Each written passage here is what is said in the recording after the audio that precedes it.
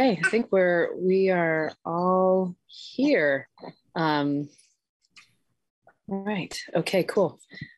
So I am going to call the meeting to order. General business and appearances. Would anybody like to make a comment? Yes, Jack.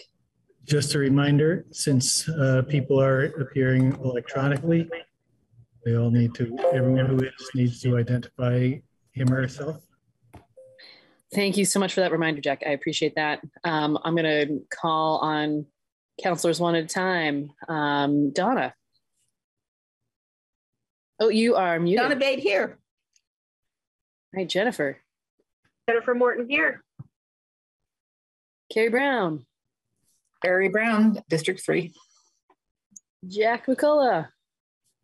Jack McCullough, District 2. Present. Connor Casey.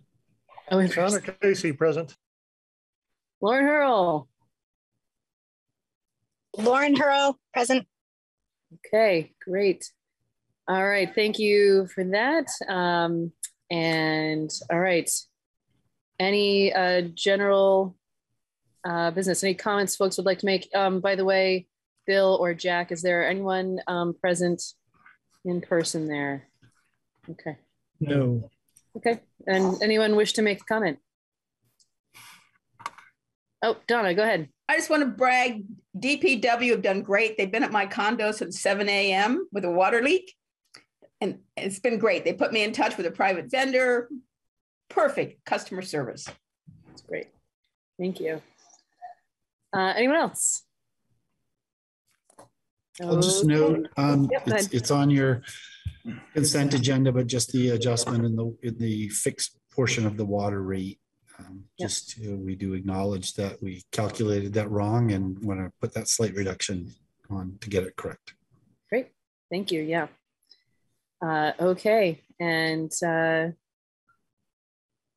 okay, so on to, oh yes, Jack, go ahead. I was jumping ahead to say I moved the consent agenda. Oh, but you need to review the agenda first. I suppose we do. It's not listed, but any adjustments to the agenda folks would like to make? Okay, not seeing any, we will consider the agenda approved. And so we're on to the consent agenda. And Jack, you've made a motion to approve the consent agenda. And is there a second? Yep. Okay, there's a motion and a second. Further discussion. Okay, all in favor, please say aye. Aye. Aye. Okay, and opposed.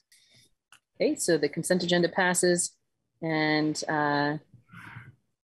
allegations of open meeting law violation.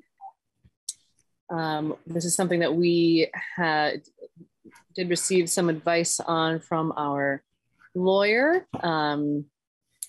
And so actually, Bill, do you want to address anything about this? Sure. Yeah, and I know Jack has done some work on this, so I'll probably, but you know, if you go through, we got a lot of correspondence, but there's really only two parts to the allegation. One is that our 2-minute rule is a violation of the open meeting law, that it isn't consistent. And the second is that an illegal meeting was held unwarned outside of City Hall during the regular meeting, and that it was held with Chief Pete.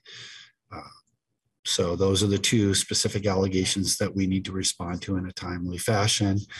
And I think our attorney provided us some guidance about how to respond. And I think Jack has a draft of something. So,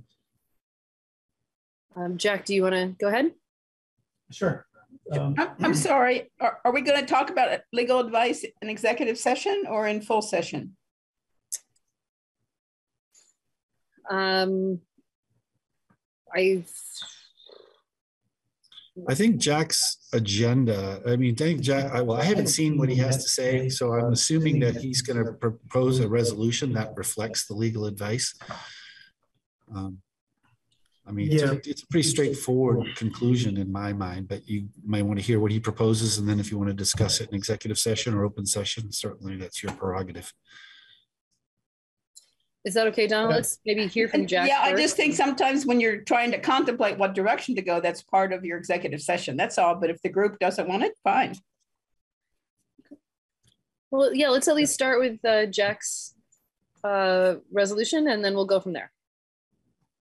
I wasn't planning on discussing the legal advice, but what I was going to say is that, as I stated during council reports at our meeting Wednesday night, it's clear to me that the open meetings law, while it's intended to make sure that the meetings of public bodies are open and people are entitled to participate, that it also allows for a reasonable opportunity to for public to express their opinion as long as order is maintained. The public comment shall be subject to reasonable rules established by the chair. Our rules of conduct at city council meetings were established at a duly warned meeting of the city council. And we followed the procedure set forth in the rules of conduct, including giving the complainant ample warning that he was in violation of the rules, and that the steps contemplated by our rules, including up to and including removing him from the meeting, would ensue if he did not conform his conduct to the rules.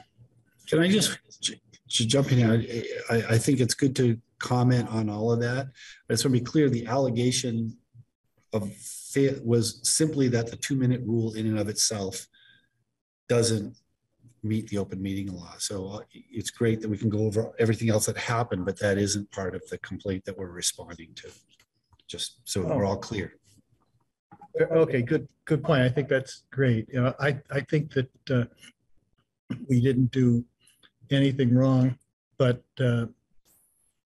specifically, I move that we find that our 2-minute limit does not violate the open meetings law. Second. Okay, any further discussion on that? Okay, all in favor, please say aye. Aye. Aye. And I have a second. Okay, hang on 1 second. And anybody opposed? Okay, just want to make sure. Okay, thank you. That passes. Go ahead, Jack. And I also move that we find that no public meeting outside of access to the public was conducted pursuant to his second ground for complaint. I'll second. Any further discussion?